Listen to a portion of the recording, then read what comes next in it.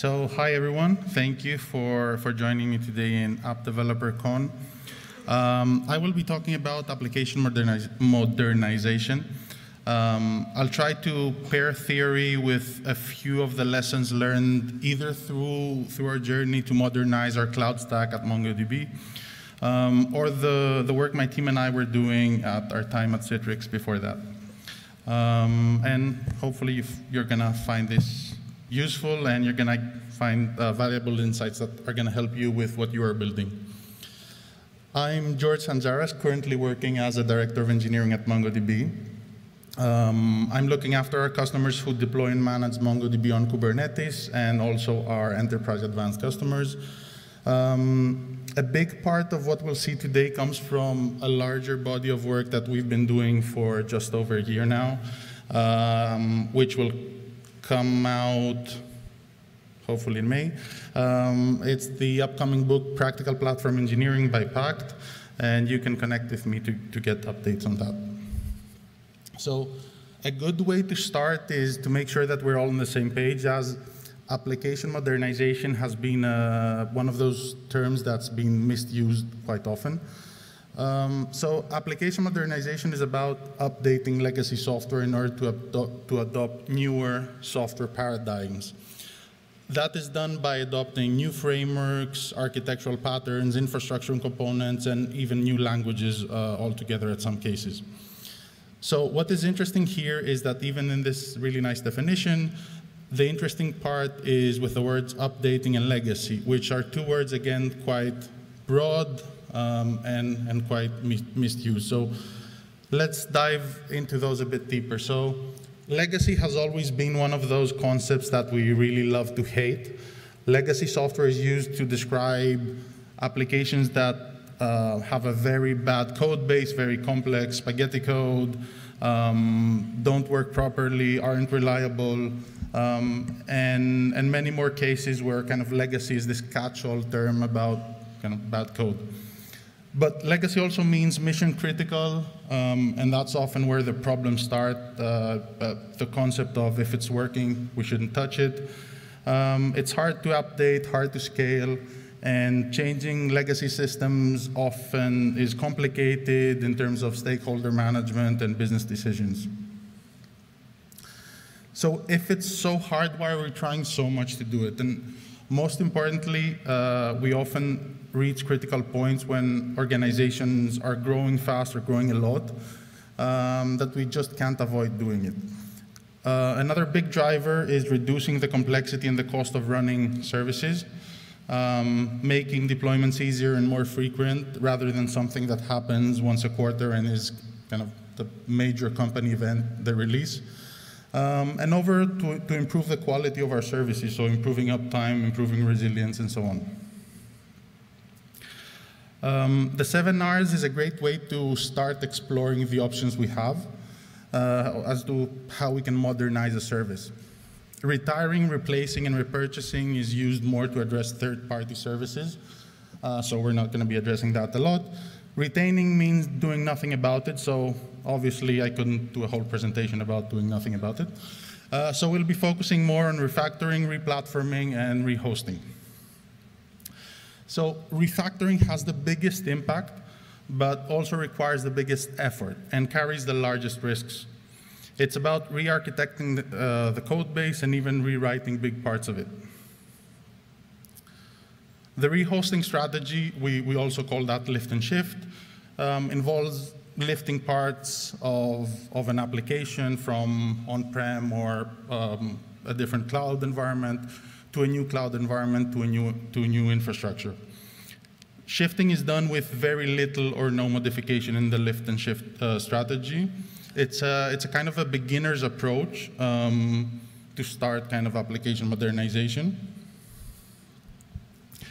Now, it's very easy to implement from a code perspective, but alone, you might not be getting the full benefit of the underlying infrastructure. So a good example there is kind of taking a monolith that's running on a VM and putting it into Kubernetes without doing any refactoring. You are going to have some benefits, but definitely you're not going to see all the benefits there. Finally, replatform. Migration is the middle ground between those two. It's similar to rehosting, but it does involve some modification of the application to take advantage of the underlying infrastructure. So let's start by taking a closer look into refactoring.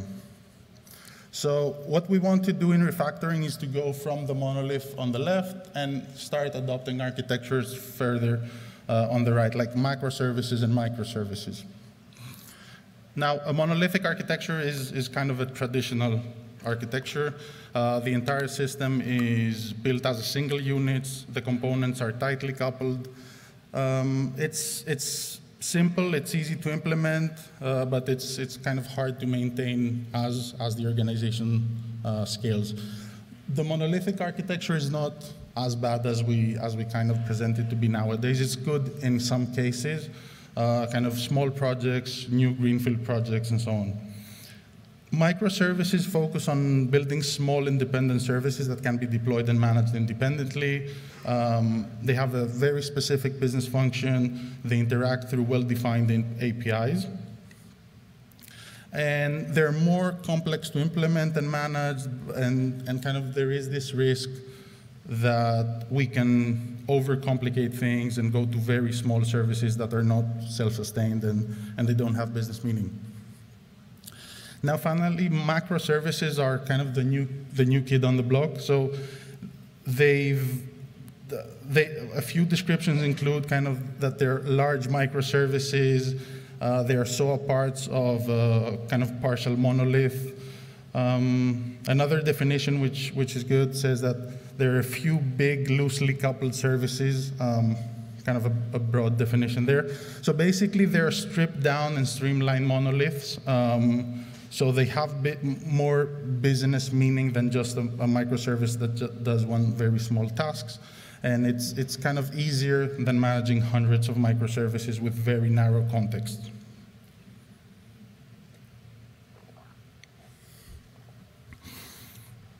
So as we start to modernize the architecture, we have a few architectural tools.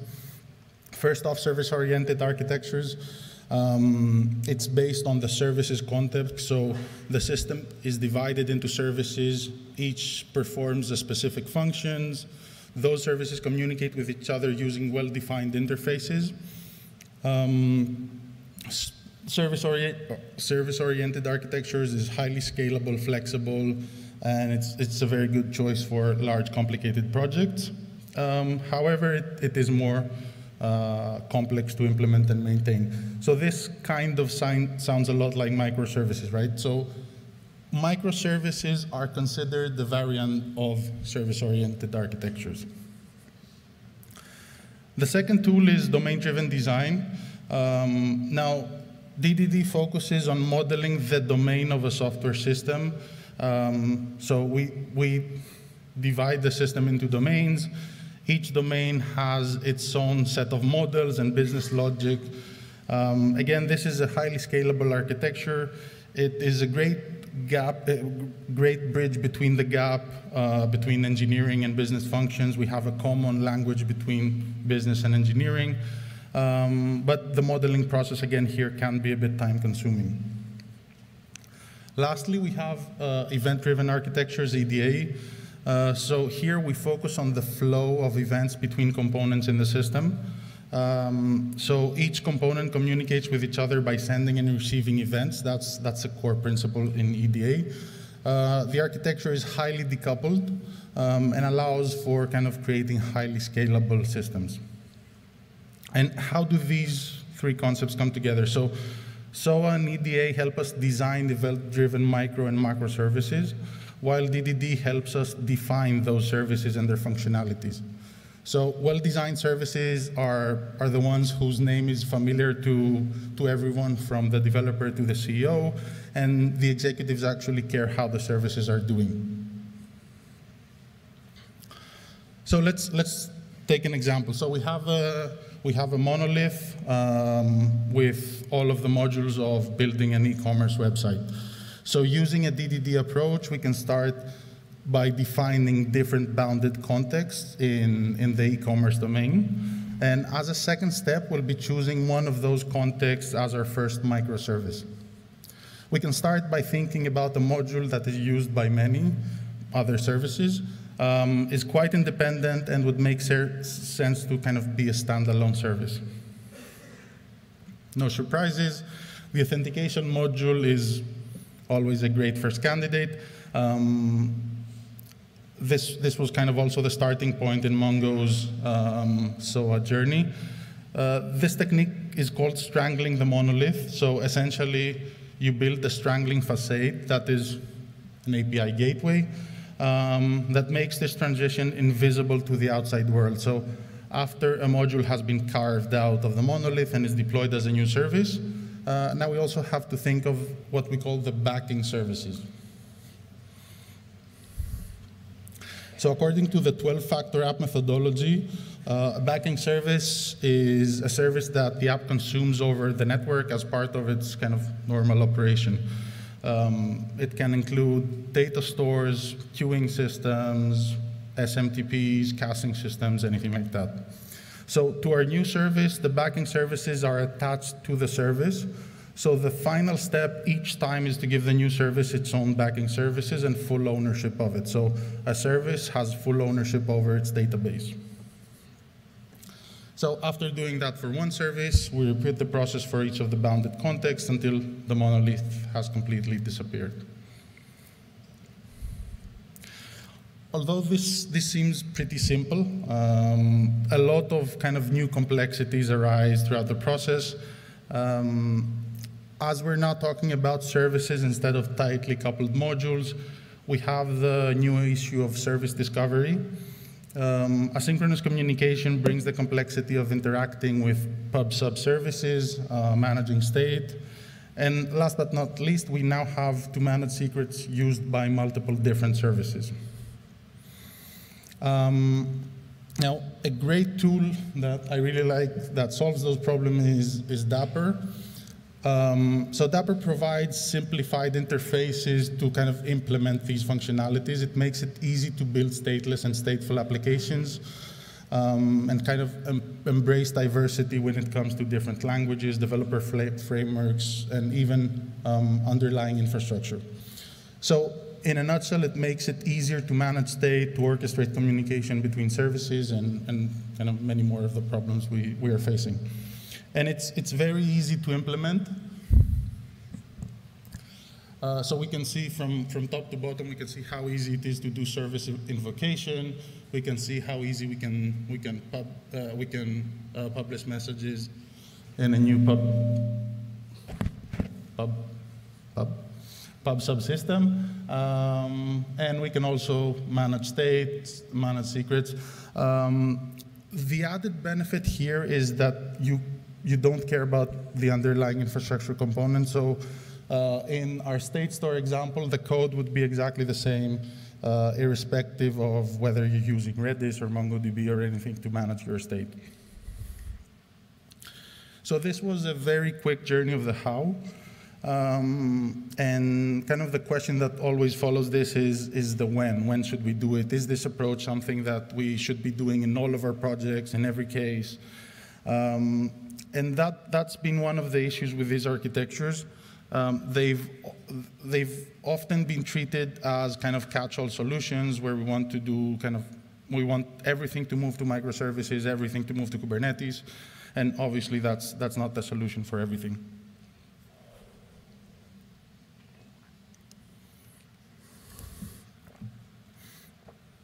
So a great example is when we're starting a new project, a greenfield project, or we have a very small team, startup. Managing the complexity of microservices might not be something that we should be doing. So a very important tool there is the modular monolith. Essentially, we use, again, DDD to define the bounded context and build each module in a tightly coupled monolithic architecture. So every module represent bounded context. This gives the code base that is kind of easy to deploy, easy to manage initially, but is also ready to be split very easily when we want to scale. Each module represents kind of a future microservice. and it's going to be very easier to carve out when the time comes. So although modules are tightly coupled, they use well-defined interfaces between them, and this is going to be used as the interface when we break down the monolith. Another great tool I really like for this is Backstage, specifically the templating functionality of Backstage.